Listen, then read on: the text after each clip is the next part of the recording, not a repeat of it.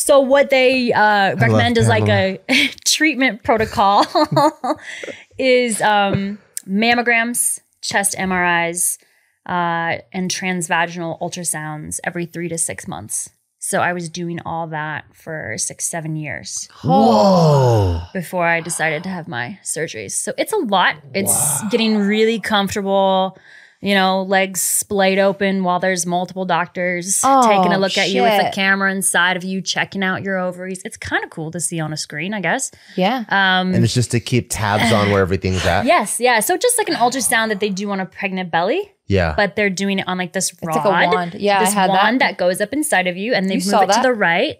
They move it to the left, and they check both your ovaries. Does it feel good if you wanted to get into the mood? No, never. It's cold. See, that's how dudes are. Dudes are like, oh, you wanna put us like a rubber thing around my wee wee? Go ahead. No, sure. Bullshit. They tell you to cough and they grab your balls and shit. That doesn't feel good because they try not to do it in a sexual way. They try to really go like, it's, you know, it's in that sterile doctor setting. It's so unsexual. And then they've got this thing pressing in you, and then they'll press right here. So it's just uncomfortable pressure. Yeah. Right.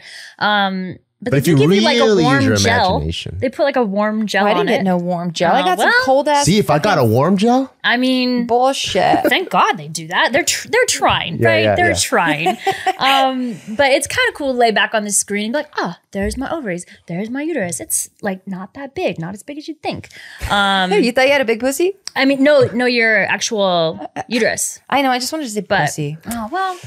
And as someone that's never had kids, it's just a little guy. It's just a little guy just chilling in there. Hey, whoa. I don't have a big pussy, all right? Well, listen, those things, it's amazing.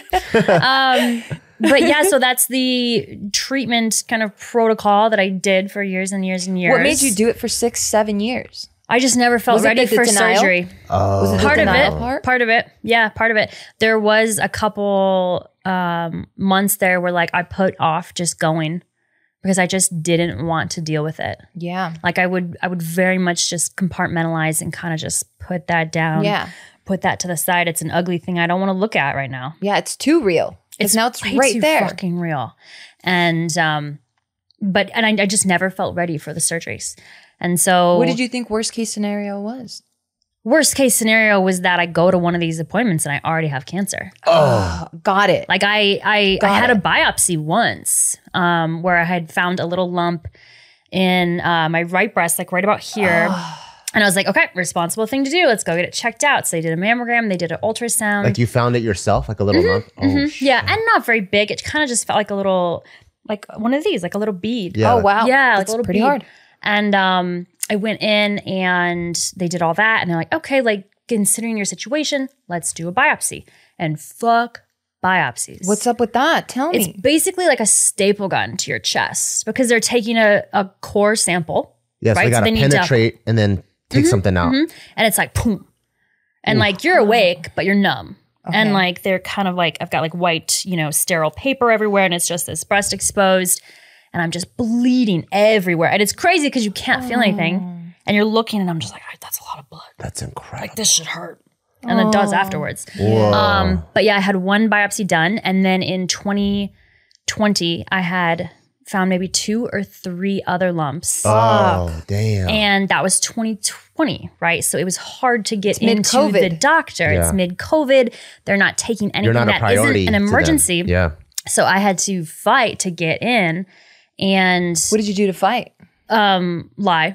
Oh. Like tell them that things were worse than they were. Nice. Yeah. Was that pretty cool healthcare system we have? I know, horror. Yeah. Oh, I had to lie. Was that your sister like going like, no, be persistent, do it? Or was it just No, that was me. That was me. Yeah. And like you get to that point where you realize that no one really has my back. I have to be my own advocate. Yep. Yeah. Because right now the priority and is they don't know, really. Yeah, because right now the priority is COVID.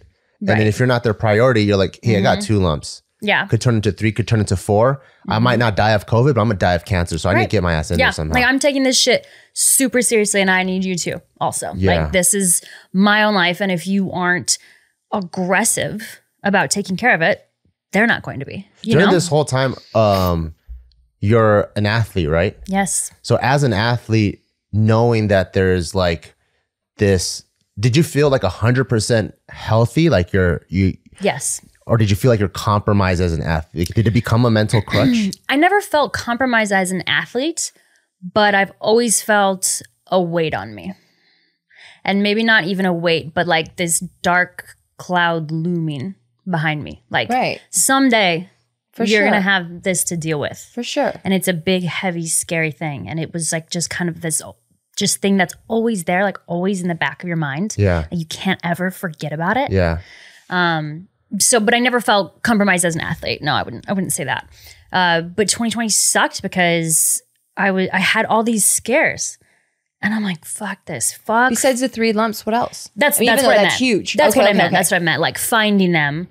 And then just the what if this is it? Like, because my aunt, so back up a second. Okay. The gene is actually from my dad's side of the family, which is crazy because my mom does have breast cancer. But on my father's side, his mom, his older sister, him, and his younger sister have all had cancer. So it's just bop, bop, bop, bop, bop. Wow. Right on down the line. Wow. And my youngest aunt got breast cancer when she was 30. And so for me, 30 was always like that age where I'm like, okay, I gotta get my shit together. 2020 is year 30? No, I was 32. Okay. So it was like, okay, TikTok, pitter patter, let's go. But so I had all those scares and I'm like, fuck this, fuck living in fear and being so afraid every time I find something that isn't quite right. And, everything that I had checked out had been okay. Thank God. And then I was like, okay, I think I'm ready.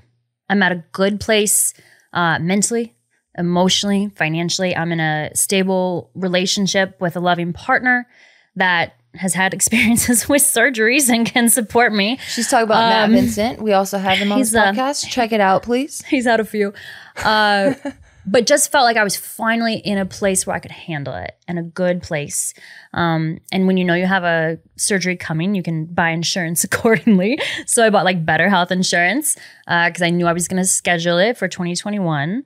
And so, what is it, November? In May of this year, I had my surgery. I saw you guys 2 weeks later. Yeah, with some amazing boobs. So what was that like? So the whole surgery process was not as bad as I thought it was going to be. I've never had a major surgery before. And this is like a major one to start off with.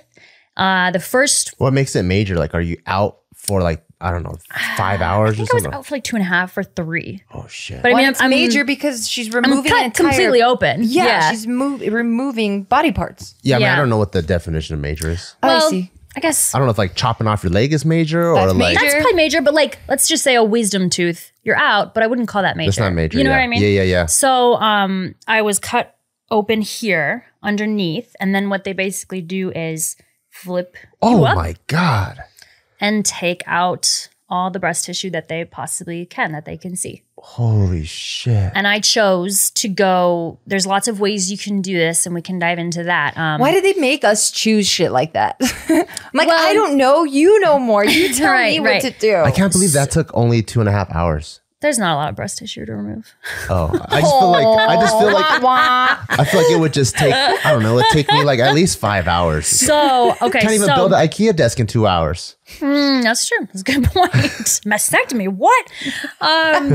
But so there's actually 2 doctors working on you at the same time. Oh. So I went direct to implant. So I chose to have a mastectomy and a reconstruction. And I was a good candidate to go direct to implant because I was healthy enough. They thought there was enough room there that they could put a cute little implant in, right?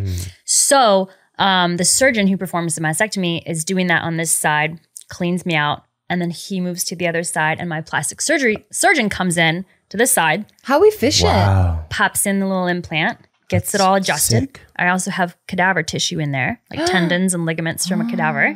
Why do you have that for? To help hold them in place. As there's none of me in there to help hold it in place.